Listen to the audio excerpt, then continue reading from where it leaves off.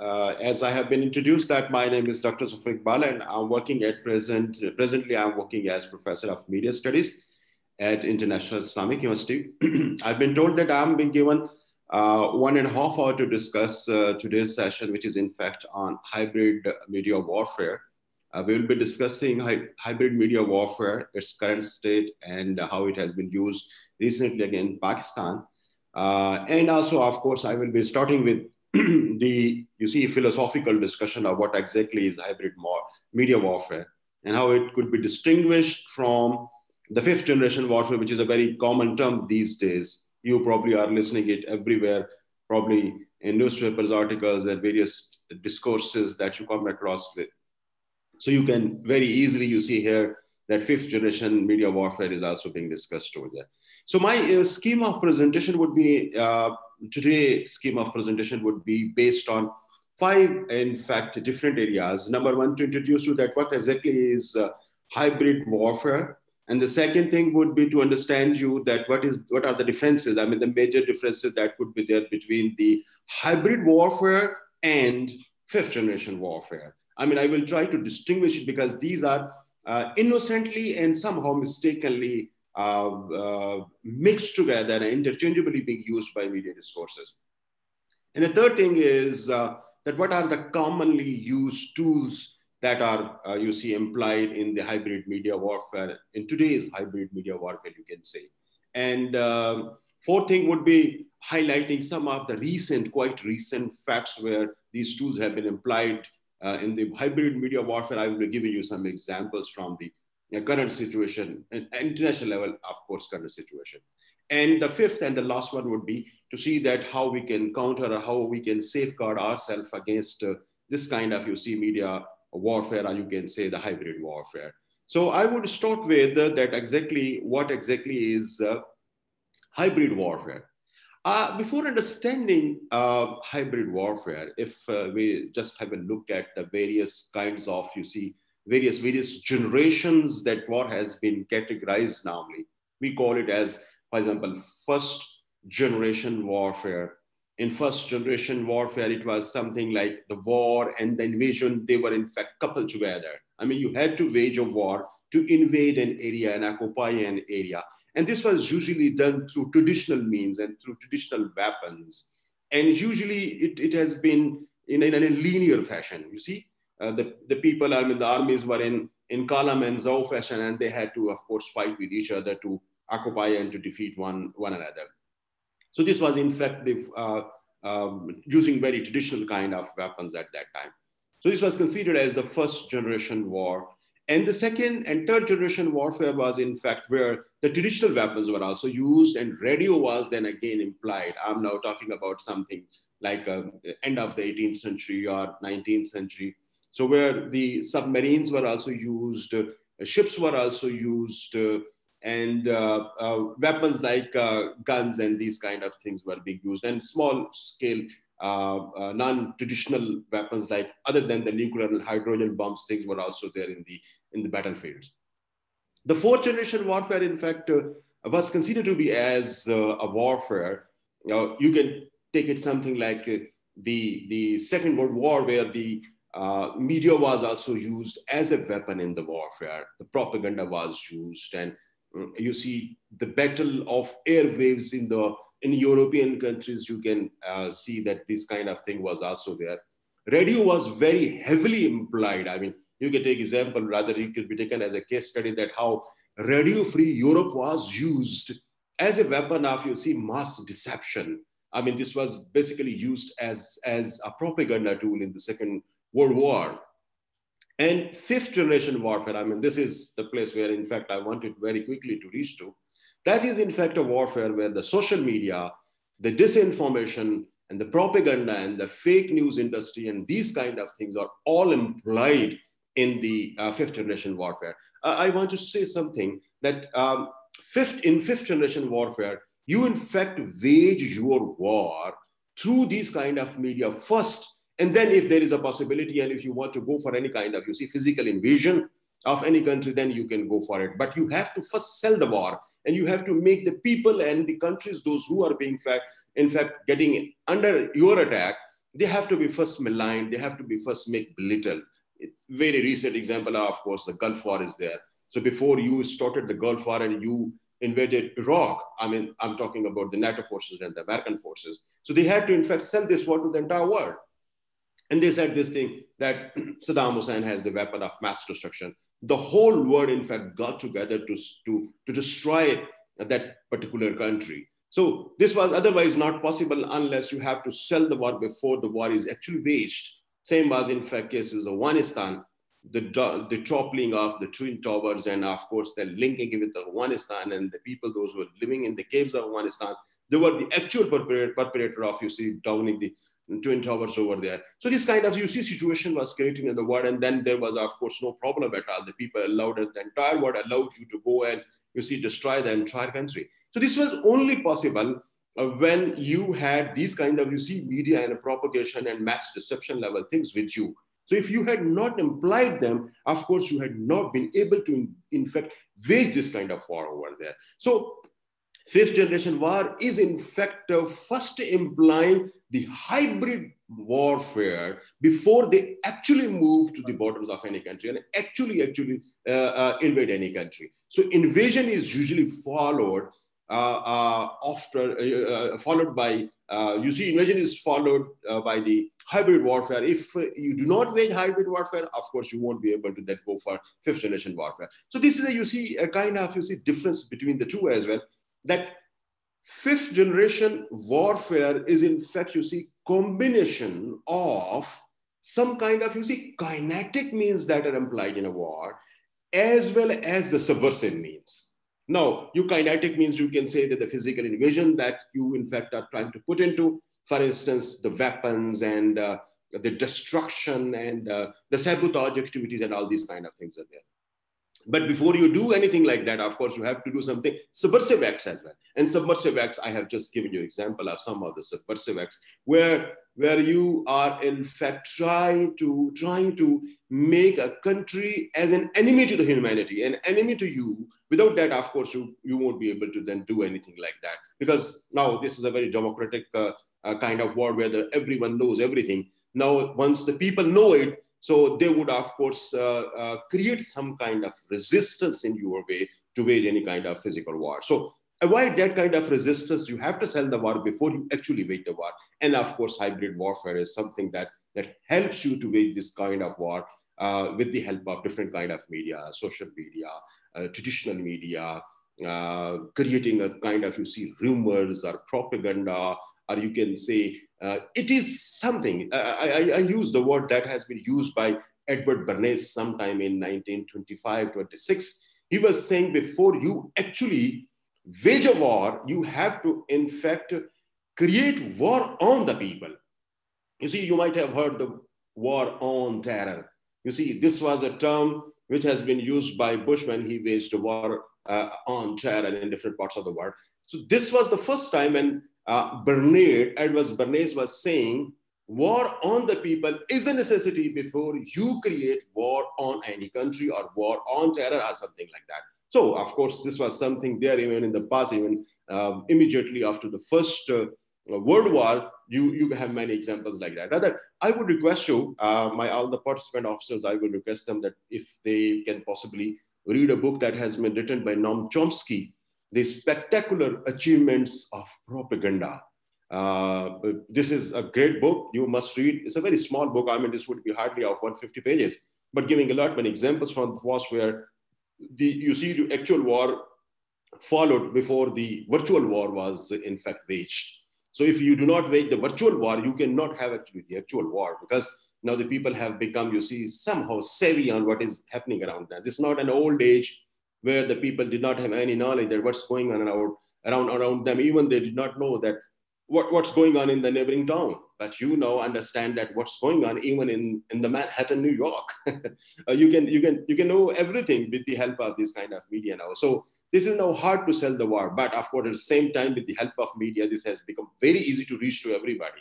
And I can give you so many examples later in this lectures today that how different kind of media have been used to, in fact, invade people's mind and help them behave in a certain way. So I will be giving you certain examples about that as well. In when we talk about hybrid warfare, this is something like you see the mixture of different kind of techniques that are regular, irregular, economic, political, social, cultural. So all kind of you see techniques are being used in the hybrid warfare. You have to just note it that in hybrid warfare, this is not possible that you actually wage a war. You have to wage a war on certain fault lines of a society.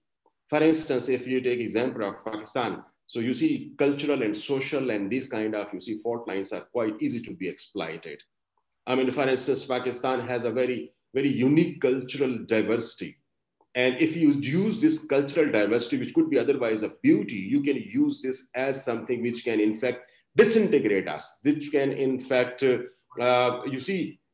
create a kind of, you see, problem in our overall cultural fabric. Cohesion is destroyed, the integration of the country and culture is destroyed by calling one cultural entity as somehow, you see, inferior to the other cultural identity.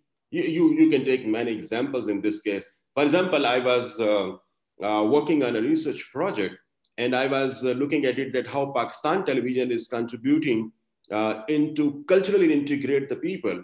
So once I visited some parts of my country and visited, for instance, KP and discussed this matter with people over there that how do they feel about it.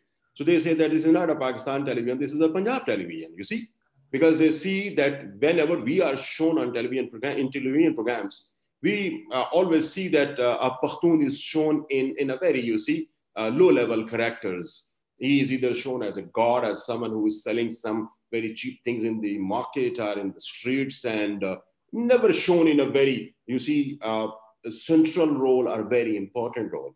Same is when I went there to Balochistan to ask them that how do they feel about the Pakistan's television TV programs. I mean, I'm talking about the entertainment gala. I'm not talking about the news and things like that. So they also had, of course, the same feelings that we see in Pakistan television only either the low trodden bloch are there or the bloch nights are there. And nothing else we can see something which is in fact real that exactly existing in our land or in our whole promise. We do not see those kind of reflections in Pakistan television programs. Same was the case with people from interior Sindh. They were saying that either we are Hari or we are Sardar and nothing else. So you see, these kind of things are also there, and this could very easily be exploited. You see, we have different, what you call it as a different cultural identities are there. And instead of using those different identities as something that in fact reflect a very colorful picture of the society of Pakistan, rather this is shown something like or can be exploited by some of our enemies around us, those who can in fact use it as a fault line and can exploit it and create problems among us. So make one cultural belittled in comparison to other. And that would of course be then resulting some kind of, you see, cultural clashes between the country. Same is with the economy. You can take many examples where the economy is being used as a cultural, or you can say as a hybrid warfare tool, where you can see, for instance, 2008, where the economy was completely trashed. I mean, the whole world economy was completely trashed by some of the people sitting somewhere in Wall Street, heavily paid economists, and they played with the, you see, economic system of the world and created havoc.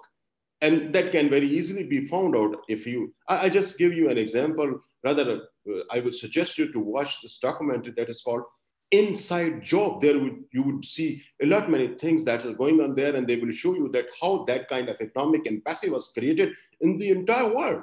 And Pakistan was, of course, witness to that. I still remember at that time I was mostly in Europe, in UK and other parts of Europe. So I was amazed that the stipend that I was receiving over there, that was $1,500. And when it was converted to euro or in pounds, that was 700 pounds only. But at the end of 2008, that reached to 950 pounds. You see, that kind of thing is not possible because their currencies are not so heavily fluctuating. But within 1 year, that happened, that things have gone down there. So the economic terrorism could also be created.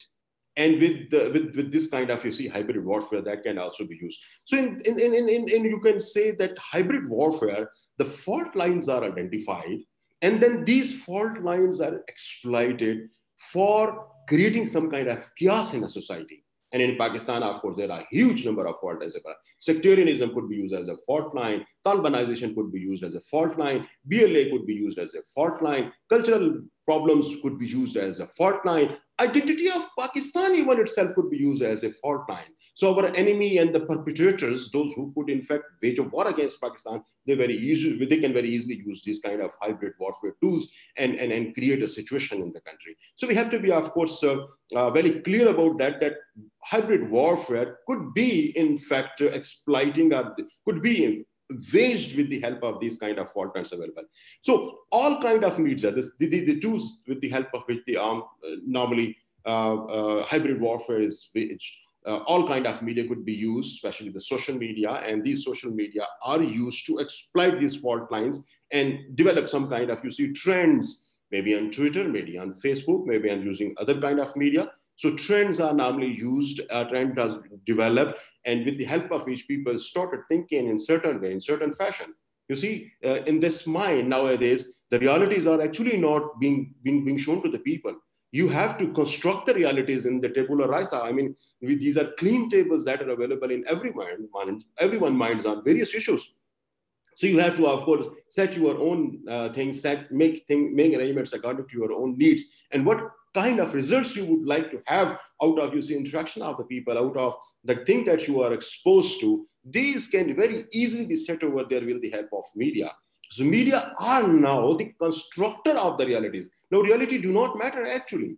What is happening, probably that would not be as such be shown to the people, rather that would have been shown in certain frames. How to interpret it, this is not you to interpret it, rather it is someone behind the media or the media. They are in fact to produce, they are in fact to manufacture it. Let me give you an example for, while talking this thing, this is a very good example to be quoted over here. With the apology to some of my friends around in this room, they might feel somehow offensive on that, but this is something very important to be given over here to make you understand that how these media are being used and who are in fact behind these kind of things. You can very easily, you see, understand this whole thing.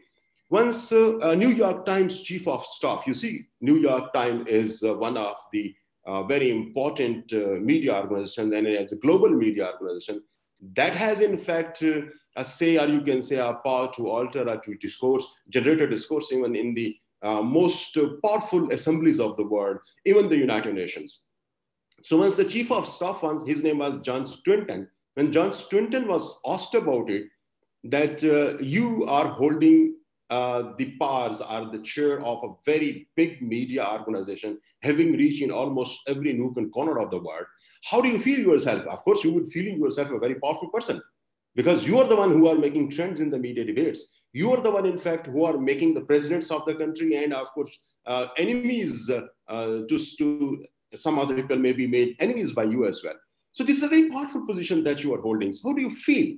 So his response was very interesting. And he said, I really don't feel myself that powerful. Of course, I look like a very powerful person, but most of the time while sitting on my chair, I feel myself an intellectual prostitute who probably is being used by who I really don't know, because there are very powerful, invisible players, the actors in the system that use me. And I really don't understand that. How do they use me?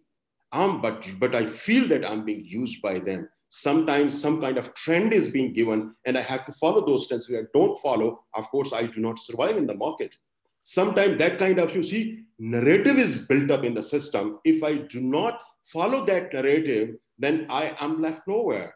Probably people will not read my newspaper. So for the survival of my organization, of my paper, and to be heard among the people, I feel myself most of the time trapped into those narratives. So I have to, of course, discuss and carry on those narratives. So his thing was, in fact, his main point that he wanted to, in fact, highlight was that no, not always I'm the one who are making things. I'm sometimes made to make certain things happen, made to develop certain things. So you see, there are, you see, very, if you people have a time, I would request you to please watch two very important documentary uh, by John Pilger. John Pilger is in fact a war correspondent, and he has two very phenomenal documentaries he produced. One is The War You Don't See. This is a very good documentary, and that will help you understand that how media war or hybrid warfare is usually waged and has been, of course, waged by various parts of the world, the various powerful players of the system.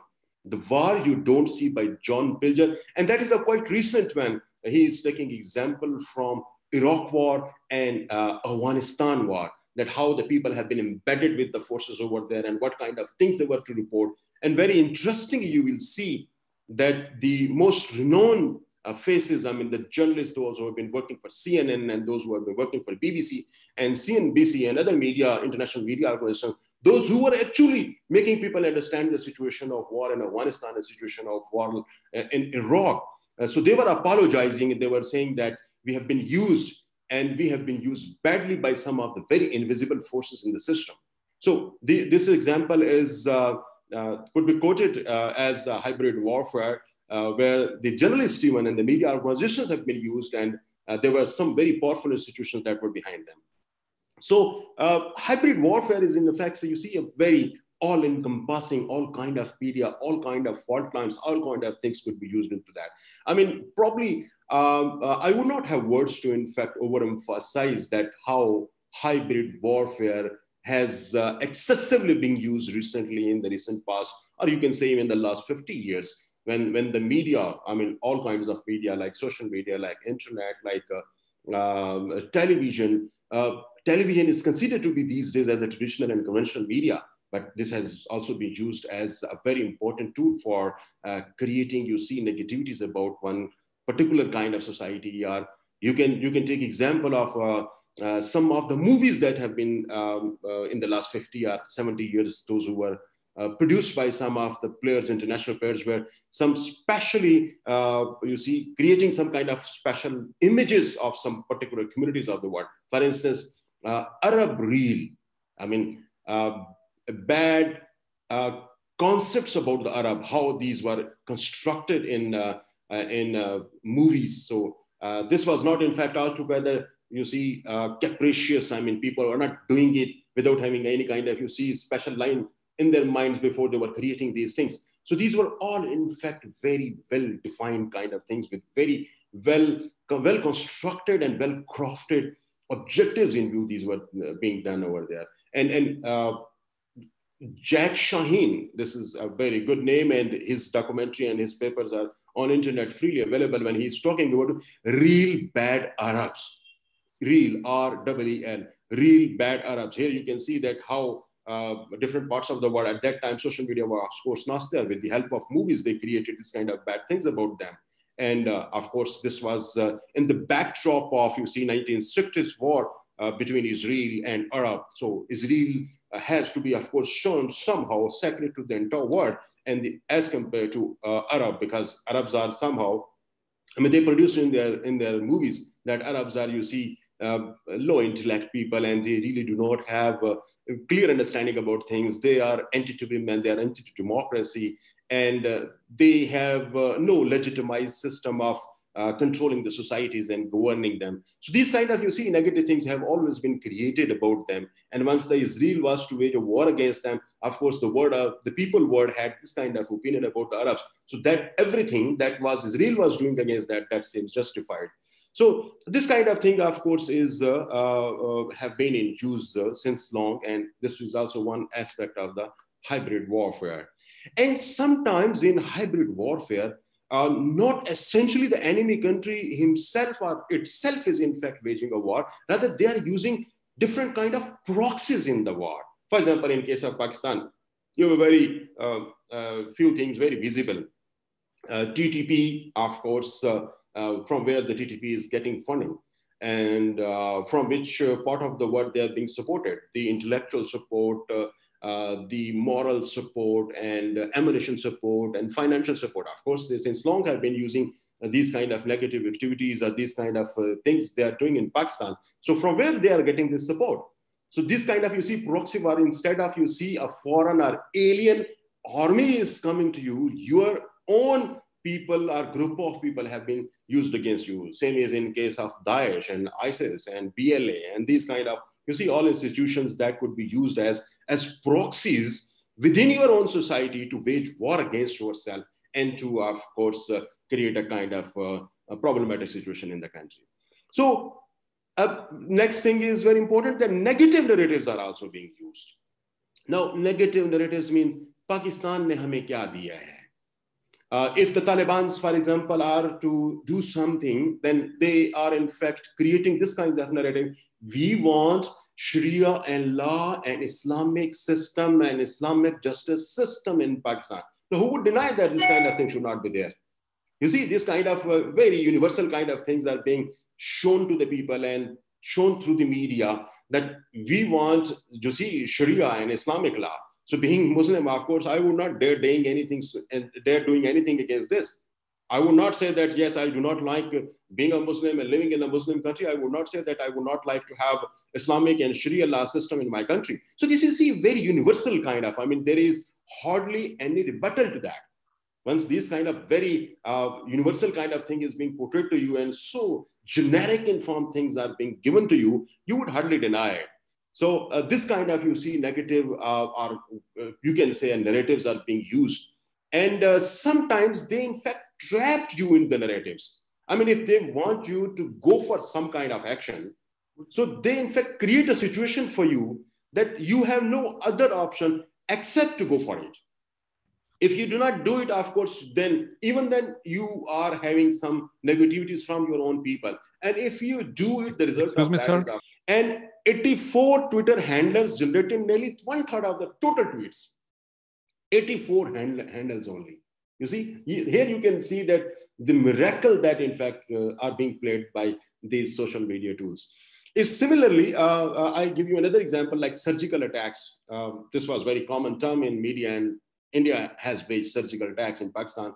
52 Twitter handlers created more than 30% of the tweets about surgical attacks, and that were all from India. How interesting is the fact, in fact, we have to, in fact, locate and attack and bring these things to the people and to the world, and we have to get this published. And there is another study that was showing that 15% of the tweets were bots from India on Twitter. 15% tweets were bots. I mean, trolls were not there. These were computer generated. And that was the, in fact, reason when the Twitter blocked more than 70 million Twitter handles. Why? Because they were all being used by various computers and various companies and were peer forms to create kind of, you see, inimical situation for a particular society. So this kind of thing, you see, is very common. Now, the last point that because I feel that I have gone too long on monologue kind of thing, I would like to take questions as well. The last point, very, very shortly, I would say that how to safeguard our national interest in this hybrid warfare situation. What are the responsibilities? How should we do? How should we counter it? Very quickly and just in bullet form, I would be saying, number one, we have to create space for the critical thinking. If we are just the followers or not able to question things, of course, we'd be swayed away by the propaganda that is, you see, of course, all around us, against us. The second thing is, among our people, and especially those who own the media, those who run the media, the journalists, and all those who are in the policy making, all those who are in fact making people opinion to think or make them understand, I mean, the political leaders and the opinion leaders, we have to, you see, wage a huge, massive campaign about nationness in their activities. You see, in the world, this is very common. There seems to be something very high sounding to call about it, that I'm a nationalist. I love my country, but doesn't mean that I need to talk about that what nationalism is all about. You see, in the United States, journalists taught about it, that how to report good about the things that are related to the US foreign affairs across the borders. They are open to talk about things within their own country. Whatever the habit that you would like to play within the political system, really, they don't have any problem. But once it comes to outside the boundaries of the United States, they will always be towing the foreign affairs and the foreign office lines. You see, but unfortunately, we have a problem. Whenever something goes on in India, so we come and we, you see, bring Kasab from our own land and say that he is the one doing anything bad about us. So I think we have to have, you see, this kind of thing in that. Whatever, whether this is positive or negative, when it comes to my country and my foreign office and my national security issues, that I must be standing with the state. I should not be played in the hands of the people, those who want to use for their own purposes. Second thing is the media diplomacy. I have been very often, I have been talking about it, that now the diplomacy and the foreign services, they all be coupled together. And there are certain examples in the world as well. I mean, information service and foreign service, they have to have, you see, close relations with each other. Their diplomatic means now should be, you see, constructed or should be developed with the help of media. I have given you many examples. Whenever I come to Information Service Academy and address the professionals, I most of the time talk about it, that now the foreign service and the information, they have to be coupled together. And they have to be educated on modern lines, that how to, in fact, create a good image of Pakistan. You see, foreign diplomatic means are also doing same thing, what we are trying to do. So we have to have, you see, some kind of, you see, common strands available between us and commonly trained to be able to understand that how to promote the image of Pakistan across. We have more than 92 missions of Pakistan in different foreign countries. So once I'm there as a press counselor over there, so I must interact very closely with the ambassador to create a good image of Pakistan in the media of those countries by giving them freedom about Pakistan. You see, Pakistan has the highest peacekeeping forces in the world, and every day they are doing good things. But while these good things are not conveyed to the people over there, because I find that there are so many journalists, those who are lack of stories today. If I'm going to treat them by sitting in their own country, in the embassy of Pakistan, I might be in fact creating space for Pakistan's discourses, Pakistan's discussion in their media. And that would ultimately, of course, help building the image of Pakistan in a better way. So, of course, this is something which is very important to be done. The second very important thing is the media literacy. We need to teach people that whatever comes on media, all is not right, all is not true. So we have to make them understand that how to check the facts that they come across on media, the authenticity of the facts that are coming. So this could be done with the help of media literacy, and this kind of subject is being introduced even in the schools in the developed world. They in fact let people and the children learn to verify the facts. We unfortunately, I honestly visit various places and I ask them, if you come across any video, how do you check its authenticity? Do you know any tool with the help of which you can check the authenticity of a video? Or any information? There are, you see, in abundance, huge tools available, huge number of tools available, free of cost available. You can check whether this is something new or something that happened in the past and is being reproduced in a different tag and different caption for you. We have to check it, and there is some kind of, you see, media literacy all required. The next very important thing is that we need to have think tanks. Or unfortunately, think tanks has become a very fashionable thing in Pakistan. And most of the times I find people, those who really do not have, you see, a thinking background, they are in fact heading the think tanks. So this is something very unfortunate. At institutional level, at governmental level, we need to have think tanks. At every ministry, for instance, there should be a think tank.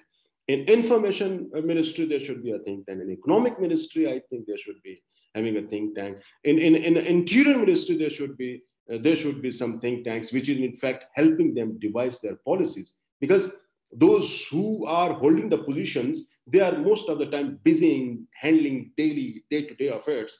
But looking into the future, peeping into something beyond the walls, looking things into far or distant future, that is in fact job of the think tanks. And everywhere in the world, you see think tanks are there and that are supporting the organizations and the ministries. So we hardly find, I mean, I just give you an example, we hardly have anything to talk about. I mean, I do not see any school of propaganda studies in the entire country. Where is that we would be understanding that what kind of propaganda is being done against Pakistan? But in across the world, in developed world, this is something very, very common over there, that they are thinking about these things. And setting the future of their nations. So this could be done with the help of some kind of things over there. There's a very, very important thing that we now encourage the international media, international level media in Pakistan, operating from Pakistan. Why we don't have it from the private sector? Reason is basically the TRP, the target rating point.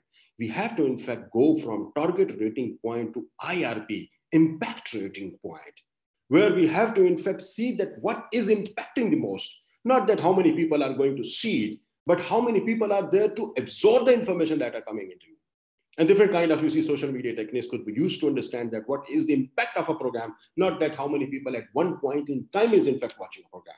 Because that becomes a very important tool to decide that what is to be paid to the advertisers. So TRP has to be replaced with the IRP. I have a model for that how can IRP be implemented in Pakistan system. Once you do it, I believe you can change the entire scene of Pakistan, entire media scene of Pakistan, where not only the two politicians are, you see, put together in a program and they have to brawl with each other. Sorry, using this brawl word over there, but this is what we are now witness to. So instead of that, there should be some kind of people, those who know the things, and let the people know about things as well in a very scientific and in a very, you see, intellectual fashion. Things should be given to them. So unfortunately, I really do not see anything like that. So we have to have the international media and we have to create this kind of. I was, in fact, in some conference, I was giving an alternate model that instead of TRP, I mean, more the people, those who are attracting you are attracting, and then selling them to the advertiser, there should be some kind of conflict index of every program of every channel. More the conflict in the channel, more the conflict in the program, less the revenue for should be there. And the organization, they are not more than 10. I really challenge it, that there are more than 10 international organizations, those who are feeding to media in shape of giving them advertisements. And they have to be made savvy on this, that what should be done by them. They should be, in fact, forced that as a CSR activity of their organization, CSR, corporate social responsibility. As a corporate social responsibility, they should not promote conflict in the TV channels by not, in fact, putting or diverting their advertising chunk to them. So reduce them if they are going high in conflict.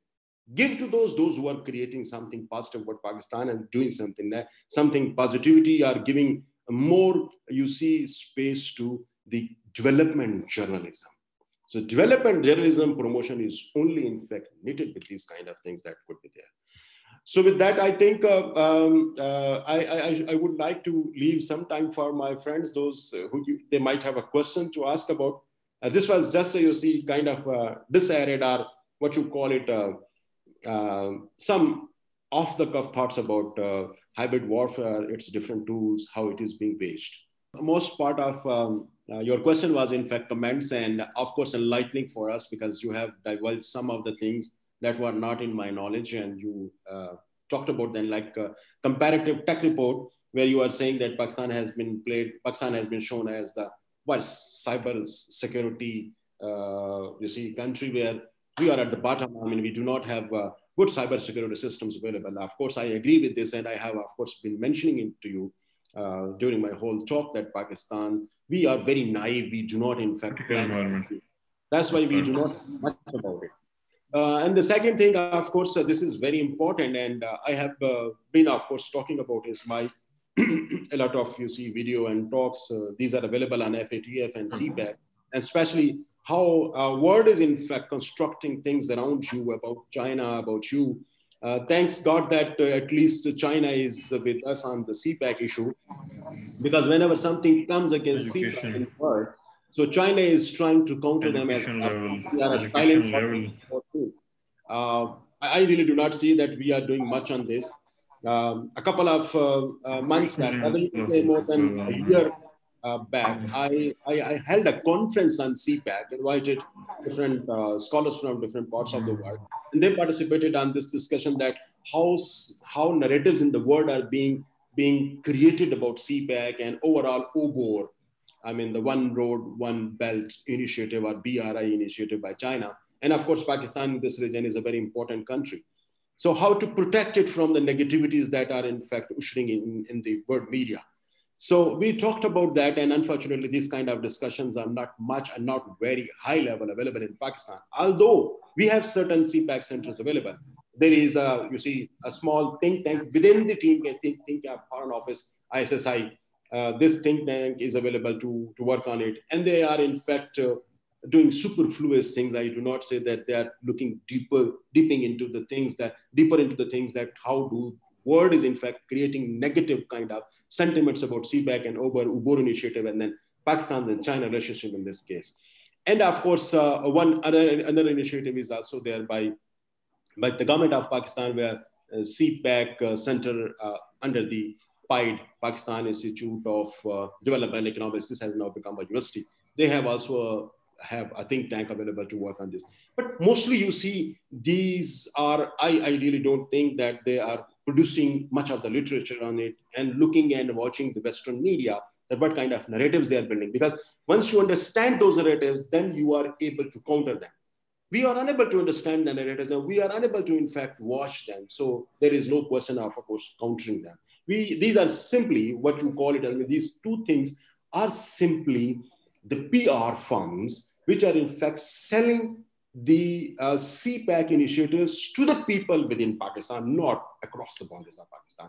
This is my gut feelings about them, and knowing them, what they're doing, because I have been somehow closely in contact with them, that in fact helped me understand that what kind of activities are there.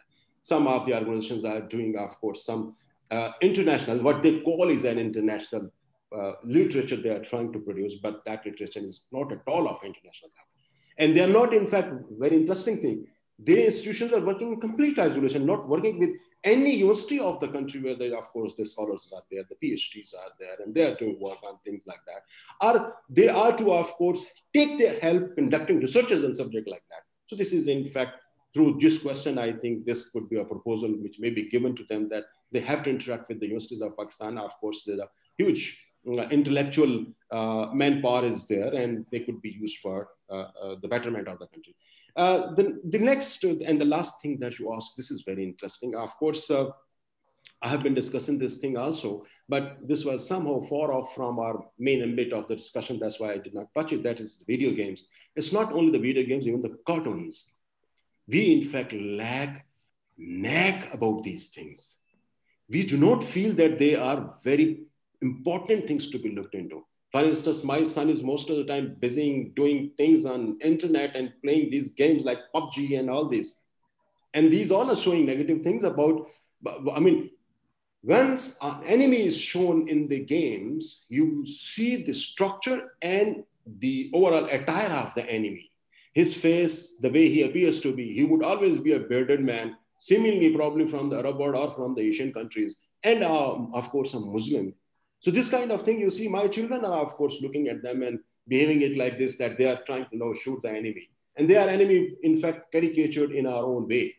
That's why you see our small kids, when they go outside and see someone very heavily bearded and having turban on their heads, they say, hey, Papa, look at him. He seems to be a bandit. नहीं हमारे अपने बच्चे इस किस्म की बातों को situation create करना शुरू कर देते हैं. तो मैं ये समझता हूँ, this is very important for all of us to understand कि हम इसमें कितना पैसा लगेगा कि आपको इस किस्म के स्कूल्स खोलें, लोगों को ट्रेन कराएं, दुनिया के अंदर भिजवाएं और अपनी लोकल गेम्स करें.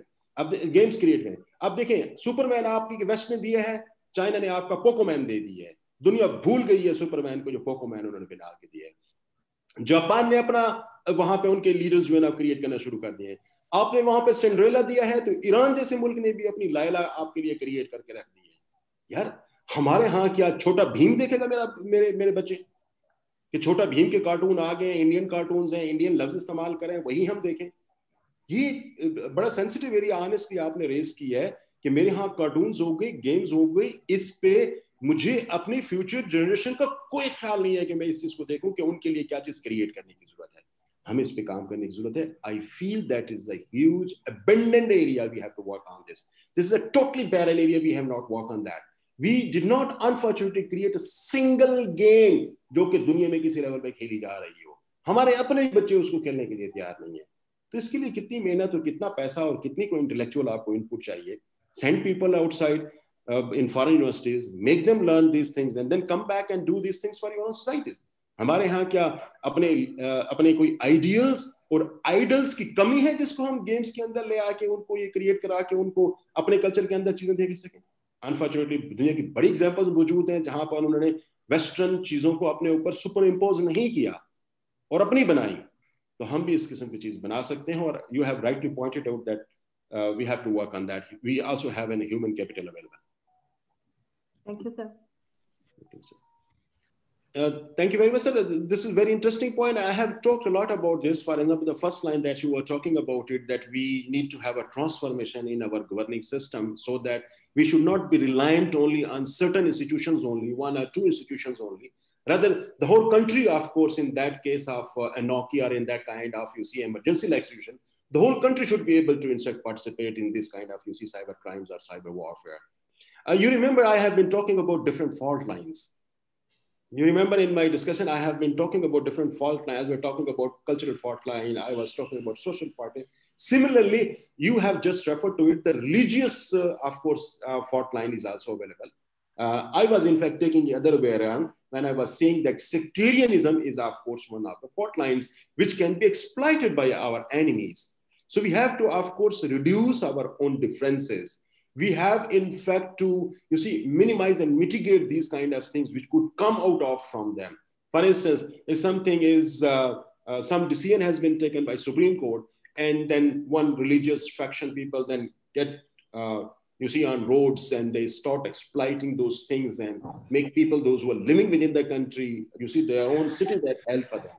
So we have to have, you see, some kind of, you see, modernization in our religion. Modernization doesn't mean that we have to, of course, reconcoct the religion. Religion is always there, and that should be in the same way. I mean to say that we have to create an acceptability of a differing opinion on religious affairs. That is, in fact, something we are really on whenever it comes to religion.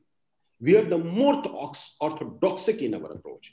And those who have very logical and cogent thinking about things, they even stop talking about that because they feel that whenever they say anything like that, they will not be accepted, rather they will be subject to very severe criticism, and they of course face some kind of life threat as well. You see, we have to in fact create an environment. We have to in fact create a situation where intolerance has to be addressed. You see, I always say that extremism, and especially the religious extremism, is in fact the most important component that would destroy us. We would not need any outside enemy to destroy us, rather the extremism only. And someone who can very easily exploit those extremist elements within our society, they can create havoc for us. I mean, we do not need an enemy in the presence of extremist mindset in society. So we have to create, you see, openness. And of course, this openness is not something about one aspect of our society. Rather, that has to be. I was saying it. Critical thinking must be given some space in the society, and critical thinking about religion should also be given space. We have to, in fact, tolerate each other. Everything is right, but in a different way. We should accept the other way's right thing as well, instead of opposing to it because it's not according to my way. So that's not there. This is not right. This is not good. So this kind of thing, you see, we need to have the openness. We have to have critical discussions in our institutions.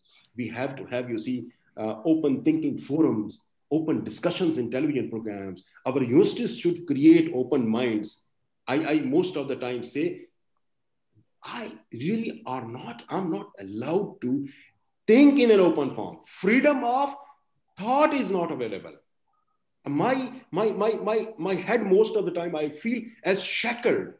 जैसे वो कहते हैं ना कि दौले शाह के चूहे बना के रख दिया गया है हमारे सोसाइटी के अंदर, कि यहाँ दिमाग के अंदर शैकल्स रख दिया गया है कि दिमाग हमारी आइसोलेशन में भी हम कहीं नहीं सोच सकते, इसलिए कि क्रिटिकल थिंकिंग किसी जगह पर अवेलेबल ही नहीं है. Develop critical thinking forums. Make your schools and institutions open. Make your offices, make your media open, so that you can think critically and counter anything with your arguments. और हर किसी के पास ये अख्तियार होना चाहिए कि वो एक अपनी ओपिनियन को दे सके. सर मैं आपकी इस बात के साथ याद कर रहा हूँ, अमेरिकन यूनिवर्सिटीज में हम होते थे ना, ہر بندہ اتنا اوپنلی اسٹوڈنٹس کے ساتھ ڈسکس کرتے تھے, ہر بندہ اتنا اوپنلی ڈسکس کرتا تھا, کسی بھی لفظ کو استعمال کرتے ہوئے ان کے لیے پرابلم نہیں ہوا کرتا, ایک اوپن تھنک, جیسے لگتا تھا کہ دماغ پہ کوئی بوجھ ہی نہیں ہے.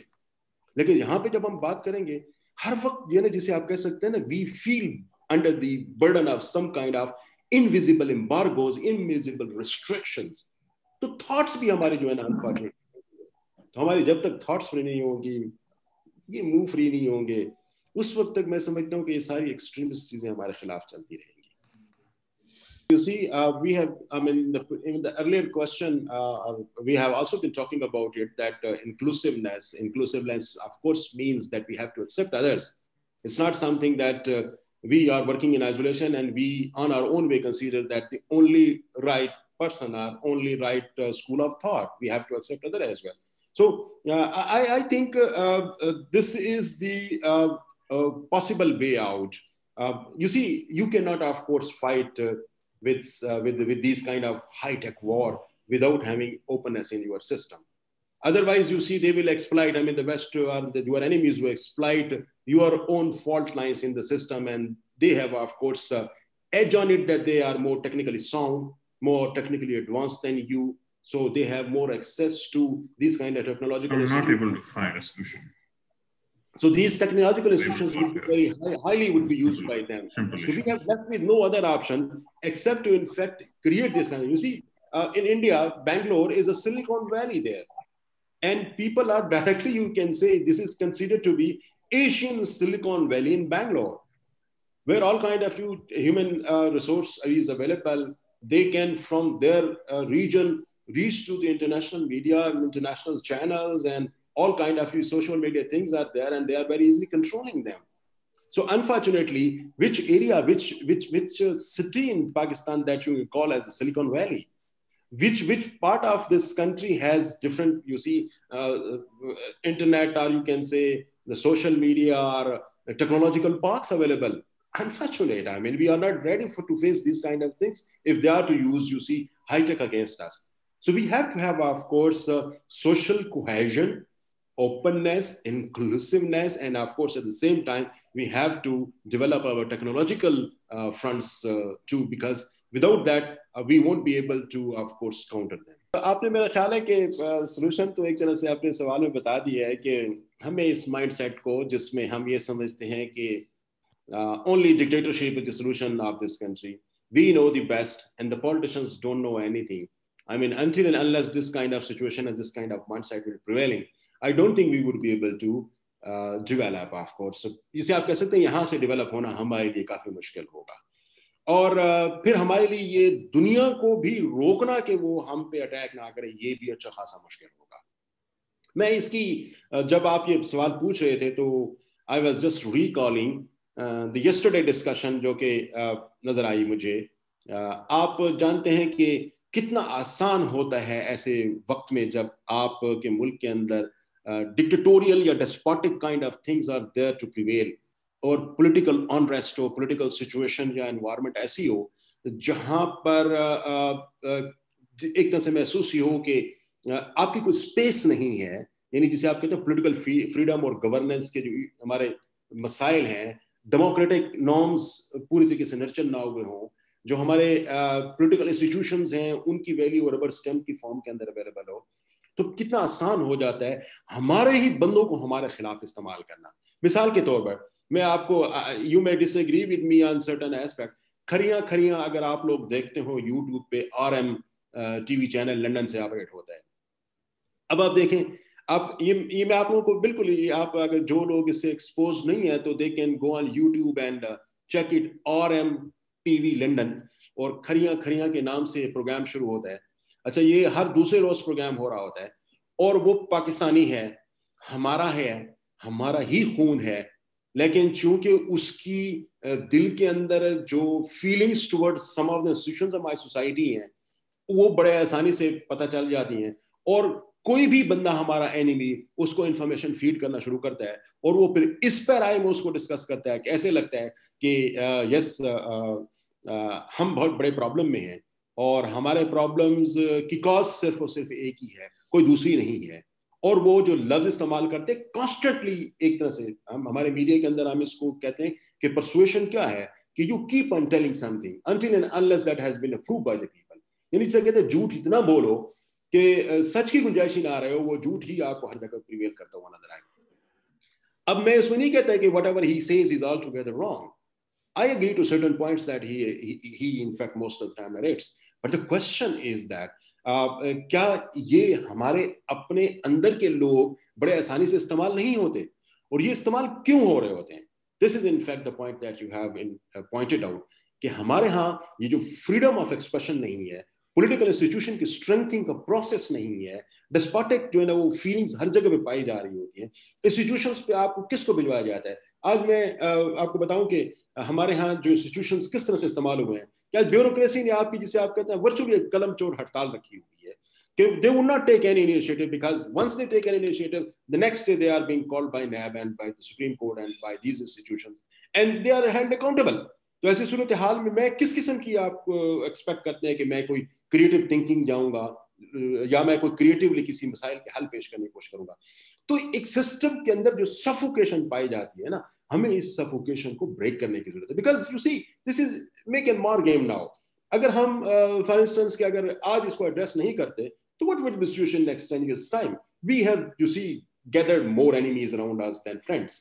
تو ایسی صورت میں ہمارے پاس پھر رہ کیا جاتا ہے؟ ہم اپنے انٹرنل سسٹم کو, پولیٹیکل انوائرمنٹ کو اگر بہتر کر لیں, یہ جو ایک پولرائزیشن ہے سسٹم کے اندر اس کو بہتر کر لیں, اور ایک unnecessary intervention by some of the institutions in the political environment of the country, which is in fact very hazardous, we have to stop it. So that کچھ تو گرو کرے یار. کبھی تو ہم اوپر بھی آئے. ہمارا بھی, میں ایک جملہ بیان کرتا ہوں, اسی پہ اینڈ کروں گا کہ national college of arts Lahore میں, مجھے یقین ہے کہ آپ سب لوگوں نے دیکھا ہوگا, اس کا ایک ایمبلم ہے, اس کے اوپر لیٹن کے اندر ایک لفظ لکھا گیا ہے, I have also an inborn right to become a great person.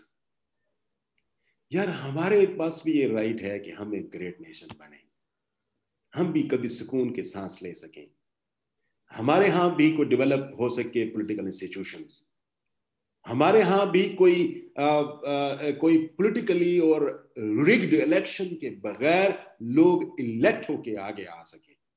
Please خدارا یہ چیزیں ہم ساروں کو مل کے اس چیز پہ سوچنے کی ضرورت ہے. You wanted to have my take on that because this was not a question. تو میں سمجھتا ہوں کہ please give us this right. ہمارا یہ حق ہے کہ ہم ڈیولپڈ ہوں, ہمارا یہ ان بلٹ حق ہے کہ ہم ایک پاکستانی کی صورت میں دنیا کے اندر اپنے آپ کو منوائیں. کیوں ہم جہاں پہ جاتے ہیں ہمارے لیے پاسپورٹ گرین دیکھتے ہیں تو پھر اس کے بعد ہمارا کیا اشر ہوتا ہے؟ تو میں یقیناً آپ کے ساتھ یہ جسے آپ کہہ سکتے ہیں کہ آپ کے ساتھ میں متفق ہوں کہ ہمارے پولیٹیکل انسٹیٹیوشنس کو ڈیولپ کرنے کے لیے کوئی اسپیس نہیں دی جائے, خدا کے لیے دی جانی چاہیے, تاکہ یہ اگلے 10 سال تک جو لڑ رہے ہیں یہ 10 سال کے بعد تو کم از کم ختم ہو جائے گی نا. But if we continue unabated with this kind of, you see, interference in the political environment, I don't see any good thing at the end of the tunnel, even after 50 years. I agree on this, and whenever I'm interacting with or lecturing in an institution where the military personnel are there, or people from the defense are there, I most of the time, in fact, talk about that. And on my social media, I have also been somehow advocating it, that until and unless we equate our education budget with our defense budget, I don't think we would be able to develop. We have to, of course, create an equation between these two. You see, the situation is that 1.5% of your budget is devoted to education and higher education. And you know about that what is in fact the military spending in terms of our budget threshold. I give you example from some parts of the world. For instance, our own country, that used to be our own country before 1971, they are spending 14% on their education and just 6% on the defense. You can take example of some other parts of the world where you can see that education in these kind of institutions that are the sectors that are in fact considered to be the future of our nation, future of our country. They are spending more on that. You can take example of even UK, more than 4% is being spent on education. And much less than that is in fact for their defense spending. And with that spending, in fact, they are reaching to every nook and corner of the world with the help of NATO. So we have to consider this aspect, that spending in militarism is an expenditure.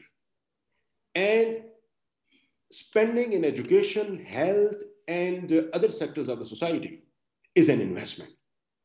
Investment, with the help of investment, you can accrue benefits after some time and you can develop yourself. But unfortunately, this is very unfortunate that we are not in fact looking at other aspects of our society, like health. We have the most deplorable health situations or health conditions in our country. And by spending in health, you can reduce after some time the expenditure in the health sector. Of course, once the people are very happy and they do not have any health problem, giving them clean water for drinking and giving them otherwise a very healthy environment. So what will happen? You will be in fact spending less on your hospitals. And that's less spending would of course create a space for other, sectors of the society. So we do not spend less on that. And then we spend more on the cure of the people. I think I agree with this aspect, that there should be an end to that. I mean, this enough is enough. We simply play, with the words and with the figures and then call it that we have reduced our defense spending. Because now this kind of traditional defense is not something that is prevalent in the world. There are different, mechanism of defense are there. You have to protect yourself from the Western bad narratives, because these bad narratives are not there. So there is no question of any kinds of physical war in the world. So there is no spending on the bad narratives that are created about you in the different parts of the world. So you have to spend something on that. But there is nobody who's thinking about that with that spending, you would be in fact reducing the chances of war with your neighbors even. So we have to, of course, resolve our problems so that we should be able to spend more on the people, because they are the ultimate. If you are not spending on your society, if you are not spending on your people, of course, who you will then rule? How the society would ultimately be constituted. So this is something we have to think about it. And of course, the noble souls and those who think critically and those who can talk about the country, those who have, pain for the future of this nation, they should come ahead and discuss these matters with them. And one more thing, a very important thing is that we have to, from your point, I was just thinking about it, that we have to have, certain things to be introduced in our system. Number one is who we are. If you go United States and ask someone that who you are, they will be simply and straight away say that we are Americans. They would definitely be calling themselves American. And who you are, the second time when you ask them, then they will say, I'm Texican, I'm a New Yorker, I'm a Californian. When I ask someone from Pakistan who you are, I'm Pakhtun, I'm Baloch, I'm Sindhi. So why do they talk about things like that? Because we do not have, in fact, any kind of national identity. So number one, we have to work on the national identity. Second, very important thing, this is a kind of, a long-term solution to the problem that you have just posed. Second, very important thing is that we have to bring about very substantial and drastic changes in our education system. We are, in fact, made a literate, not an educated one. Because, I'm a PhD doctor. Once I'm playing very bad, I'm driving very bad on road. So what the man who will be just witnessing me, the one who's crossing the signals in an erroneous way, driving very recklessly, what he would say, oh, what an uneducated driver is this? My degree is, in fact, not written on my forehead. Your behavior is, in fact, the one that, in fact, shows that how educated person you are. So we are literate, we are not educated. So educated persons are always behaving in an educated fashion. This kind of, very important thing that is very missing in our education system. The third very important thing, we have to introduce that to be able to good person, good human beings, and of course, good individual in society. The third very important from out of that, and this will be the last one.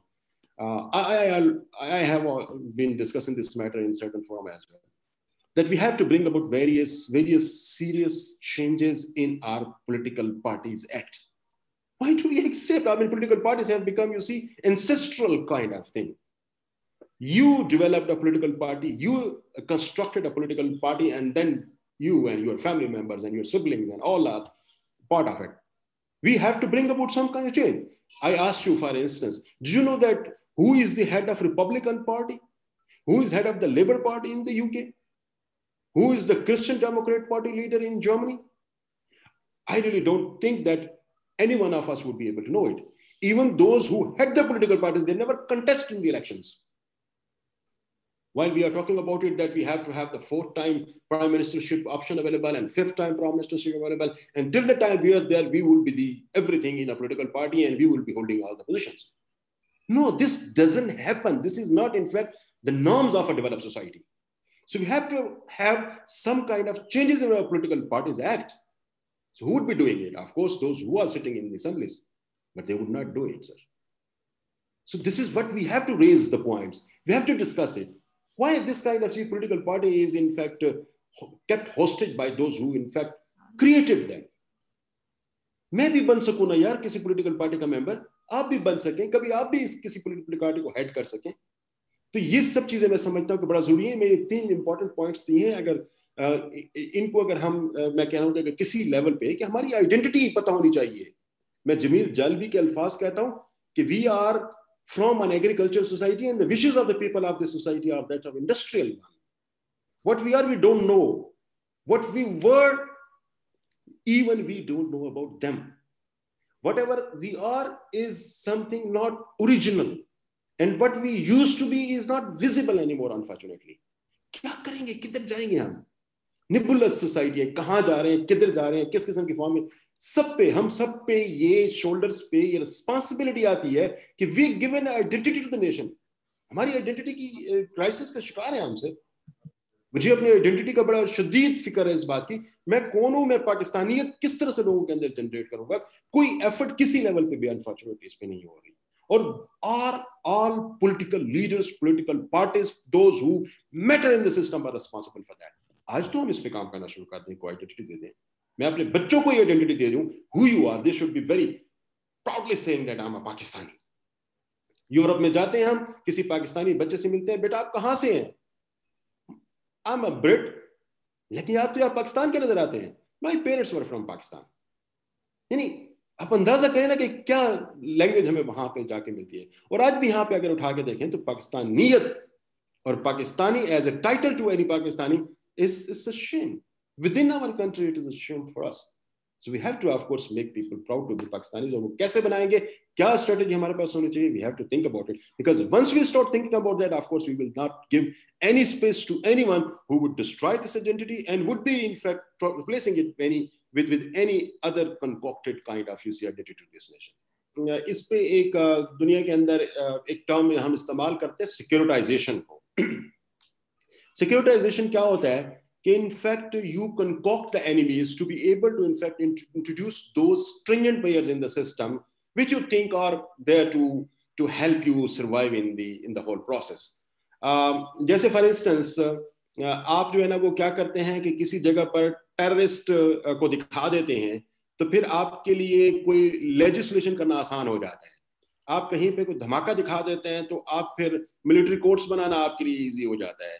आपको ऐसी situation create कर देते हैं जो कि subversive activity हो तो फिर आपके लिए इस किस्म की nap national action plan type चीज जो है ना वो बड़ा इजी हो जाता है करना. तो दुनिया के अंदर और पाकिस्तान के अंदर भी इसकी मैं कहता हूँ मल्टीपल एग्जांपल्स अवेलेबल हैं where we in fact pose threat to the innocent people and then they accept any kind of, you see, repressive actions on your part or regressive action on your part. तो हम ये एक दुनिया के अंदर बड़ी common technique है that we are in abundance using this in Pakistan as well.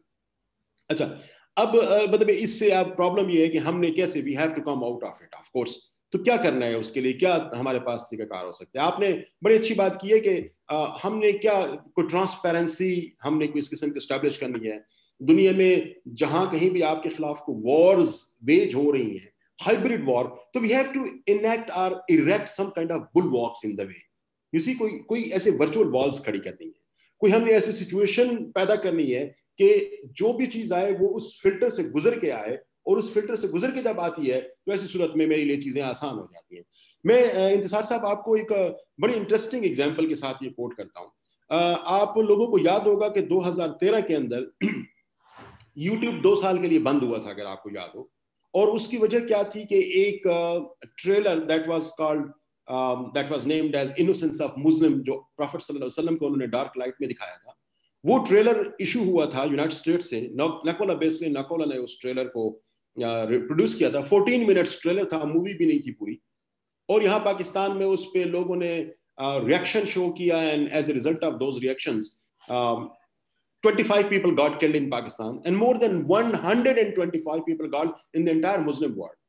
اچھا, اب اس کے سر یہ بڑی آپ کے اس سوال سے چیز ذہن میں آ رہی ہے کہ دنیا نے جہاں کہیں بھی, پاکستان میں ہم نے کیا کیا کہ چونکہ وہ آف لوڈ نہیں کر رہا تھا, گوگل یوٹیوب آف لوڈ اس کو نہیں کر رہا تھا, ہم نے کیا کیا کہ ہم نے یوٹیوب بھی بند کر دیا کہ اب نہ یہ ہوگی اور نہ اس قسم کی چیز لوگوں کو دیکھنے کا موقع ملے گا. اچھا, لوگوں کو دیکھنے کا تو لوگ تو ڈیفینیٹلی یہاں پہ انٹرسٹڈ نہیں ہوں گے اس قسم کی کوئی بھی چیز, کوئی بھی نیگیٹو پولیمیکل چیز جو کہ ہمارے پروفٹ صلی اللہ علیہ وسلم کے متعلق, about my religion, about my Quran, and about any thing that happens to take place in any part of the world. I would not like to in fact listen to that and watch it because it's so polemical, so negative.